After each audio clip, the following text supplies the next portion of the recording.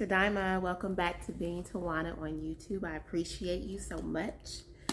To all my people that are new, welcome. To everyone that has been here before, I love you and thank you. Please subscribe, like, comment, and share. I would so appreciate it. And this is going to be a part of Therapy Thursday, definitely. So I am still like getting my bearings with everything. Still getting used to the new job and all that. So it's just taking me a while to get back into a groove of things, but I'm gonna get there. I promise you I will. It's nighttime. I'm relaxing. I am drinking my ginger maple tea in my little Tokyo mug.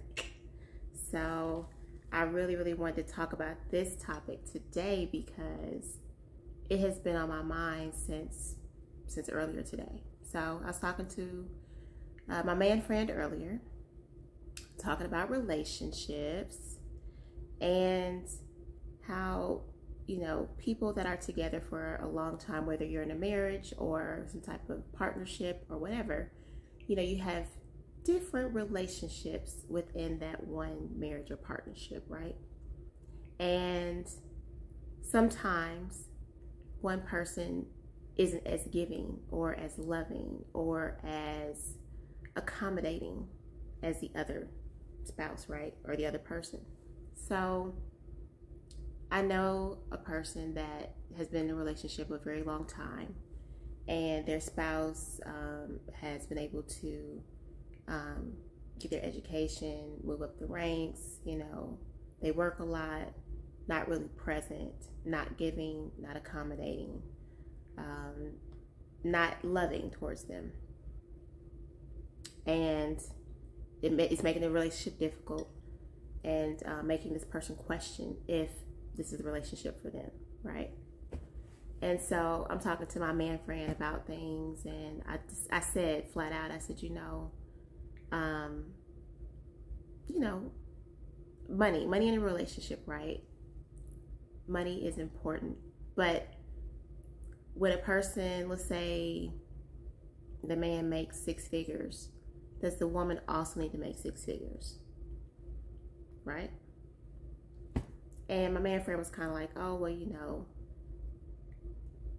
maybe she was doing this because she felt the need to make the money. And I'm like, no, the money's there. The money's there, right? I don't make 6 figures. But, you know, it's all about quality of life. I am learning that every day, especially with the job that I do. I learn how important, at the end especially, what life is really about, right? It's not about materialistic things. It's not about showing off and stunting and doing whatever else. It's not about that. It is about, do you genuinely, wholeheartedly enjoy the person that you are tied to? What I said in my last video, but let me get back into this. So I said that Black women are the most disrespected women in all of the races. Okay, that's what I said, and I do stand by it. I do. We get education. We get a lot of accolades that no one else can take from us because we use our own strength and gumption and determination to get it. But in that relationship department, I don't know. I don't think we're doing too good, and I'm talking from my own experience. So here we go. And so, you know, he's like, "What do you mean?" And I was like, "Okay, let me break it down for you."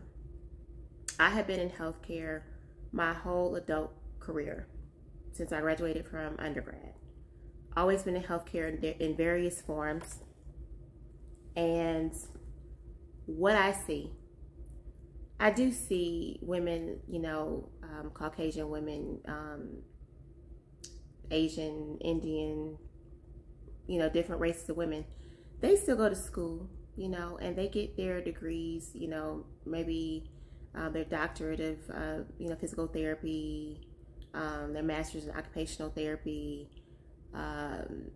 ARNP, get their PA license, all this stuff. But while they're still going to school, they still go and get their mate. They get married, they have children, and they might stop working. They still have the degree, but they stop working. They have their children, and maybe when the kids get school age, you know, they might go back and do some PRN or cover a practice for 2-3 days out of the week, whatever. But their first priority is usually their marriage and their children. Whereas with Black women, we have to get degrees as well, you know, but we're focused on a degree. We're focused on degree, travel, you know, being the best you can, moving up the ranks. And I think that's what I suffered from a little bit, especially within the last position that I had, excuse me. The rat race and the comparison, and this is what I'm doing, and this is where I'm at, and where are you, and who do you work for, all this stuff. And when I really thought about it, I said, I really don't care about any of this. I don't have anything to prove to anyone, and I'm cool, and I let go. You guys saw me with that. That's how I even started this channel. I started this channel when I let go of all that BS that I was plugged into. Okay. So with that being said, you know, I was telling, you know, my man friend, I said, you know, I'm speaking off of what I see in my network and the relationships that I've had professionally and personally, what I see, what I know.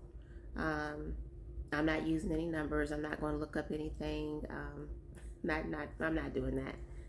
So many other people do that. So many other channels. And if you want to look up something, you can Google it, you know. But I'm going off my experience and what I see and what I know for me. And that's what I've seen, you know. We struggle with that. We struggle with making I'm not saying we don't make our families first, because that's not true. I'm guilty of getting the degree and trying to get the money and do all these things, and having to work and raise children and try to be present for them, try to be present for myself, trying to be supportive to my ex-spouse is Navy in the military, so trying to be supportive and do all these things, and you cannot do it. It's difficult. It is difficult, right? And I said the education makes you feel better, makes me feel better. It's like, oh, I've accomplished something. But when I think about, you know, when I don't want to say when the end comes, but the end will come, right? We all live, we all pass away. But when it comes, none of that is going to make me feel any better. I'm going to think back on my life and experiences. And years ago, I learned how to change how I remember dates and events. I used to always, well, I want to say at least maybe 7 to 8 years ago, I used to always think of events in terms of what was so bad, what was so negative that happened, i.e. Dad's death, this happened, or whatever. But I don't think about my life in that way anymore. I had to shift the way that I remember events by, my daughter graduated and this happened 3 days after she graduated, so I can remember said event. That's what I like to remember my life now. I had to switch it from being negative to positive. And with that being said, it's the education and everything and all that is important, but it's all about, and like I said in my last video, do you really genuinely, wholeheartedly love and like who you're with? Is this person, do they make you feel good? Do you feel good when you're with them? How is the energy? How is it all? How's it going?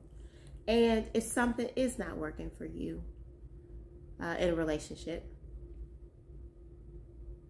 you know, work on it. I think that is the first thing you should do. But if you work on it and it still is not, you know, being fruitful for you, move on, you know. Life is the longest thing that we will ever do, right? This is it. You got to make it count. you got to make it count. And so in talking to him earlier, I'm just like, yeah, you know, it's important. You know, you want to feel appreciated. You want to feel loved. You know, you want to come home and certain provisions and special, you know, trinkets or things or tokens of love or whatever are there waiting for you sometimes. You want that. We all need that. It's so important. So with that, I am going to go. I'm going to finish drinking my tea. I'm going to relax a little bit before tomorrow. Tomorrow's going to be a fresh and new day. Should be interesting again. And I hope you all enjoy your Thursday. All right. Eat your best.